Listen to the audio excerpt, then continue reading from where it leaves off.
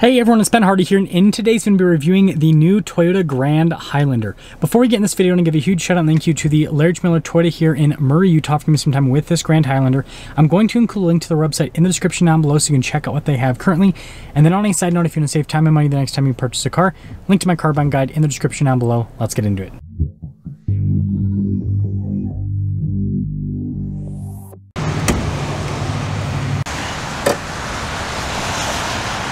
Under the hood, we have a turbocharged 2.4 liter four-cylinder that goes through an 8-speed automatic transmission. Fuel economy is 21 around town and then 27 on the highway, with power outputs being 265 horsepower and then 310 pound-feet of torque.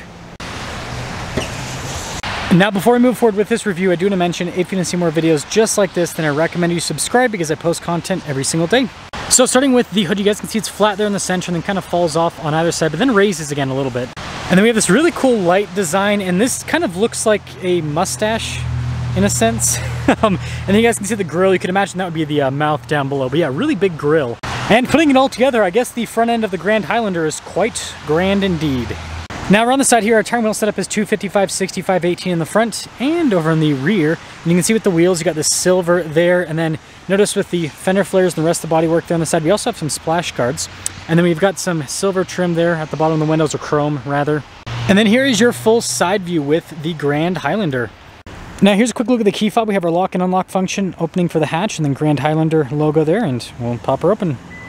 Now behind the third row of the Grand Highlander, you have a decent amount of cargo space. If you need more space, you can just throw down the seats. You can pull them back up with the straps to make that system pretty easy to use. But yeah, definitely more spacious than the regular Highlander. And when you're all done, just press that button and that will lower the hatch right back down.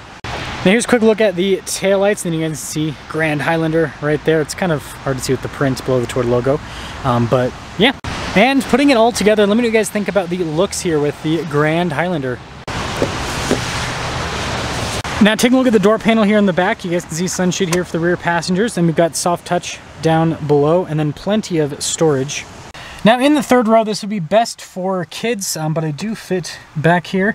Got a USB here in the back. We got cup holders as well. We actually have an armrest, but even though it looks like it's padded, it's not really all that padded. But what I will say is these seats do look nice, perforated all down the center. And then headroom back here, pretty good. And legroom here in the second row is really good. We've got a little storage pocket. We've got our own climate zone here in the back. More USBs, by the way, down there as well. And then look at these seats, by the way, perforated all down the center, just like the third row. And then headroom back here, it's a little bit better actually. Now taking a look at the front door panel, you guys can see soft touch here at the top and then also down below. We've got all of our window controls here, mirror adjustments. There's a quick look at the mirrors themselves. And then here's the front seat again, perforated all down the center portion. Power adjustments here on the side. And you can see this to open up the hatch.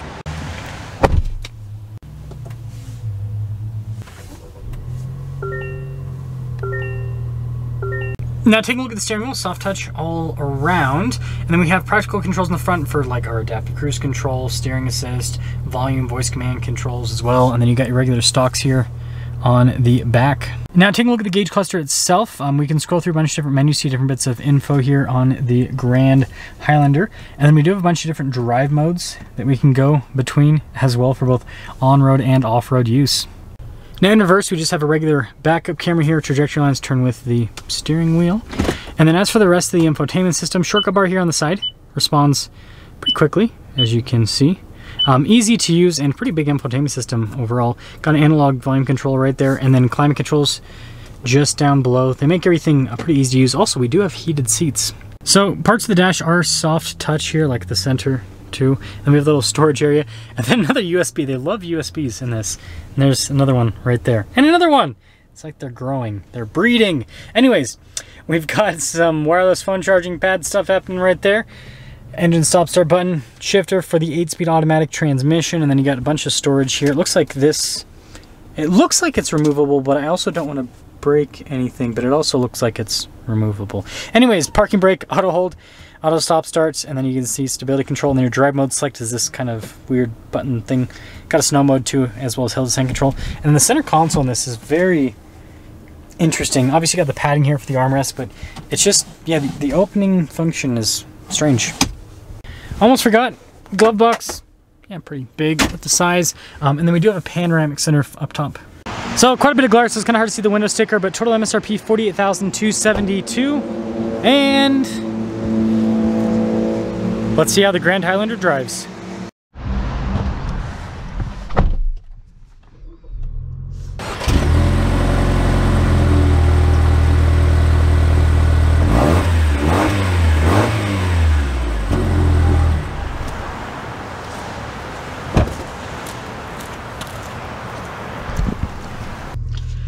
Well, let's talk about visibility before we set off. Here's your visibility over the hood, both the mirrors. Do a blind spot monitoring throughout the rest of the rear. And let us set off in the Grand Highlander. The Highlander, but grander, right? So this is my first, I guess I'll call it official drive in the Grand Highlander, because the first time I drove a Grand Highlander, I didn't really get to go too far with it. So yeah, we'll see how this performs with more of a real drive, I suppose. So first off, it'll be interesting to also see how this turbocharged engine performs in this. I just drove a Lexus RX the other day that has the same engine. More power though is claimed by that. So that's 265 with the Lexus, it says 275, and then torque is 310 with this, and with the Lexus it says 317. So yeah, I don't know if there's actually a real difference other than what they state on paper. Moves pretty well. It sends more power to the front. Interesting. Interesting. That's for sure. It's very smooth though. It's definitely a comfortable ride.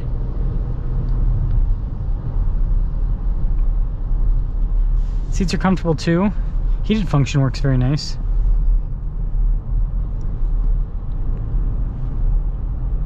Yeah, I like how this drives. I'm not noticing a huge difference though between this and the regular Highlander, to be honest.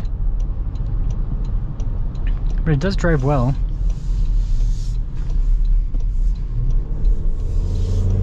Yeah, that torque is good. We're in the sport mode here, and we're gonna get our acceleration, so slowly through the pedal first. Okay, now we'll get an acceleration here. Woo! Still sending most of the power to the front. Very interesting. Even in the sport mode, it's still front wheel biased. Interesting. Very interesting. So to sum things up with the Highlander, but more grand, right? I like how this drives. I think it drives really well. It's comfortable. This turbocharged engine does well at elevation. It's got good power for what it is.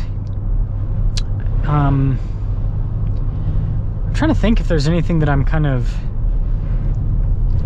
I think it's interesting that it's more front-wheel drive biased with the power delivery. I think that's interesting. No complaints about that, just interesting. But overall, yeah, I like how this drives. And I guess again, if you like the Highlander but you need a little bit more space than what the Highlander provides, then that's what the Grand Highlander is for. That's why they made the Grand Highlander, I suppose. I do think though Toyota has gotten to the point where they probably have too many SUVs again, because I mean, look at it this way. So the Crown, even though they don't really call that an SUV, it's kind of an SUV now because of, yeah. So anyways, we've got do they even still do the CHR? I haven't seen a CHR in a while. They still have the CHR, so we got the CHR, and then you've got the RAV4, then you've got the Highlander, Grand Highlander, 4Runner, Land Cruiser. You've got the Crown, if you count that as an SUV, Sequoia. And so like, I understand that everyone's buying SUVs nowadays, but they've got so many. They've got a lot of crossover with their crossovers, I guess. But anyways, let me know what you guys think about the Grand Highlander, and do you think this is worth getting over the regular Highlander?